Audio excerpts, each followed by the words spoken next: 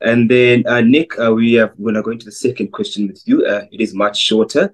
So this one goes, a tenant has given notice not to renew their lease, right? The problem is he's not willing to give access for the viewing to prospective tenants who will obviously be moving in once they move out.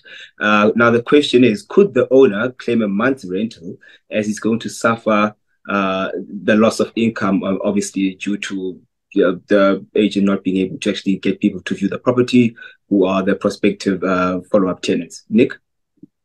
Okay, perfect. So what we don't have here is one critical piece of information, and that is, are we in a fixed term lease agreement or are we currently running on a month-to-month basis? Because that is going to change quite materially what happens in the circumstances, okay?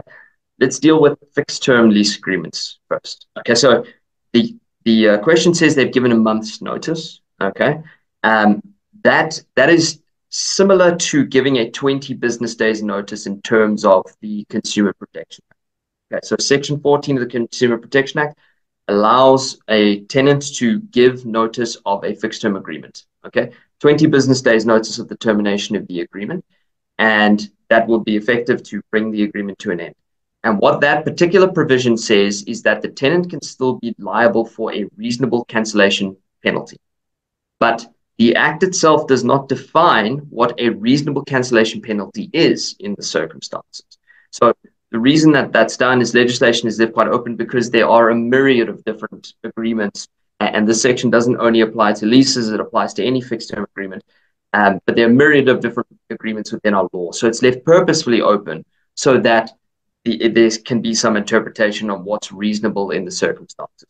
So if this is a case where this is a fixed term agreement, I would say absolutely. There's a claim to be made there to say, well, you know, the landlord may already be entitled to reasonable cancellation penalty depending on how much time is still due in terms of the lease agreement before the natural reflection of the end of the lease.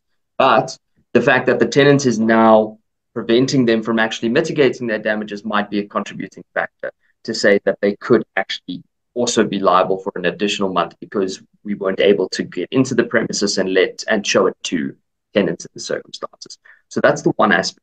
The other one, which is slightly more difficult, I think, is the if the lease agreement is running on a month-to-month basis.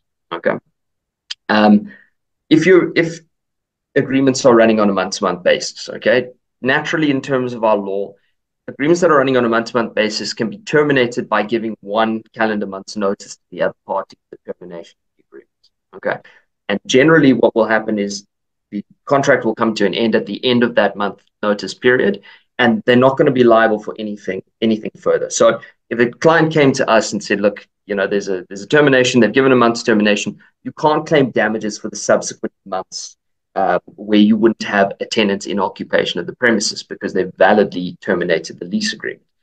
The question then is whether the fact that the tenant is preventing you from actually proceeding to mitigate the damages could result in you claiming damages against the tenant, and that's quite difficult to answer. You would absolutely have to look at the lease agreement in place between the parties. Okay, so generally what you're going to have in your lease agreements, if you've got a decent written lease agreement, it's going to have a clause that says, well, I'm entitled to show people the premises, you know, at whatever stage, you know, during the lease agreement to try and get other tenants to occupy the premises. So if the tenant is preventing that from occurring, it's technically a breach in terms of the lease agreement. Okay, and then you might have recourse in terms of your lease agreement for damages. Would that be, you know, a month's rental? Quite possibly. Quite possibly, you know, they've given you a month, you're unable to let someone, you know, view the premises for a month. So it's reasonable that you would suffer a full month's worth of damages. But it's really going to come into what agreement do you have with that tenant, and do they have an obligation to let you show the premises to other prospective people?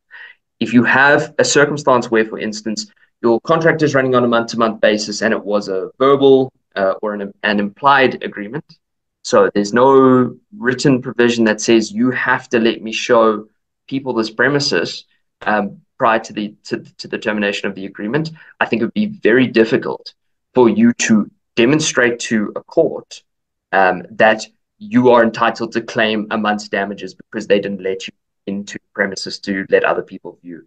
It's a very specific clause that I would like to see in writing so that you can enforce it. Otherwise, you might fall into a circumstance where the court simply says no. They are entitled to give you a month's notice. You can't infringe on their occupation of the premises until the end of that period, and there's no damages which can be paid in the circumstances. So that is really a question there of what type of lease agreement's in place, which would answer the question.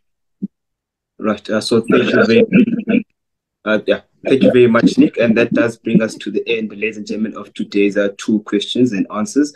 And we'll see everybody again next week. Thank you. Thanks, guys. Guys. Thanks. Cheers.